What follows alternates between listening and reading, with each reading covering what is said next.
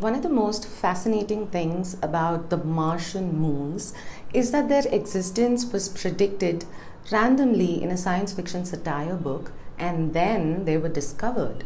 In Gulliver's Travels by Jonathan Swift, he writes that astronomers on the fictional island of Laputa have discovered two moons of Mars and described precise orbital characteristics all the way back in 1726. Mars's two moons, Phobos and Deimos, were discovered over a century later in 1877. Their orbital characteristics matched with what was predicted by Swift in his fiction book very closely. We know that there are two moons, Phobos, which is closer to Mars and goes around in a circular orbit, and Deimos, which is higher up and also in an almost circular orbit.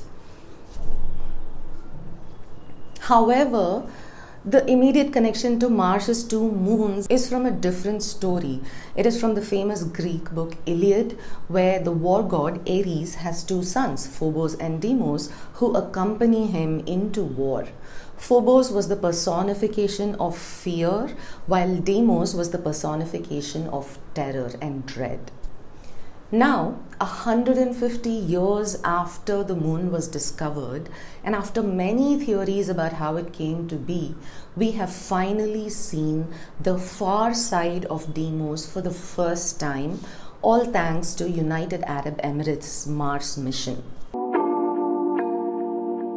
UAE's Mars mission is called formally the Emirates Mars mission, or EMM. It's also called the Hope mission after the name of the orbiter which is currently in orbit around Mars. For the longest time, we did not know what the far side of our own moon looks like. Our moon is tidally locked to our planet, which means that its rotation around its axis takes the same time as its orbit around the Earth. So at any point, we see only one phase of the moon. Humans on Earth, in fact, anything on Earth has never seen the far side of the moon. Moons being tidally locked like this is not uncommon. In fact, it is extremely common, and all of the solar system's large moons are tidally locked with their planets. A lot of the exoplanets we discover also tend to be tidally locked with their stars. For 3.5 billion years, no living being has ever seen what's on the other side of the moon.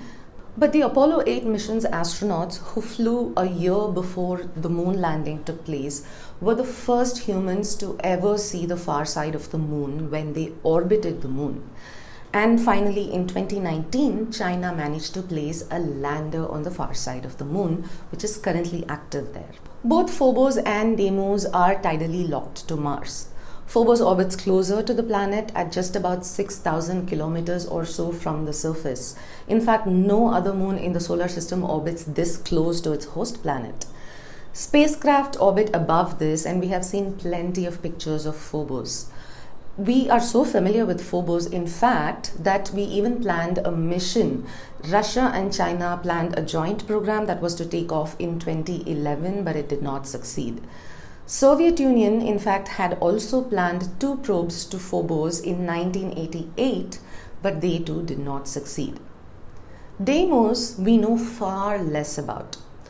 We know that the rock is irregularly shaped and is smaller than Phobos, which is also irregularly shaped.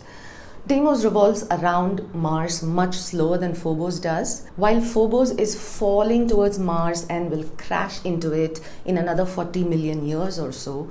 Deimos is slowly moving away from Mars. For a long time, scientists thought that because of their irregular shapes, these two moons were actually captured asteroids. But we don't think so anymore. Back calculating their orbits showed that they intersected at some point in the past, which means that they were both born from a common source. This could have been a giant rock that would have impacted Mars or come near it and then broken up into two moons. But there hasn't been much more solid evidence for the moons having been a part of Mars, especially Deimos. That is, until now. Hope mission's findings put an end to the theory that Deimos could be a captured asteroid. On March 10th, the HOPE orbiter, which is in a highly elongated orbit, managed to image the far side of Deimos as the moon was orbiting below HOPE. The mission's onboard instruments, which we saw in a previous video, observed the moon. There were 3 different instruments that did, and in the flat spectrum, it was apparent that the type of material on Deimos' surface is the same as that on Mars' surface. This is quite in contrast with carbon-rich asteroids, and it could potentially indicate that Deimos came from Mars itself, which means that Phobos also likely did. Both these moons are tiny. Phobos is just about 22 kilometers wide, while Deimos is just about 12 kilometers wide. They both orbit on Mars' equatorial plane in nearly circular orbits. Phobos rises in the west and sets in the east, while Deimos does the opposite.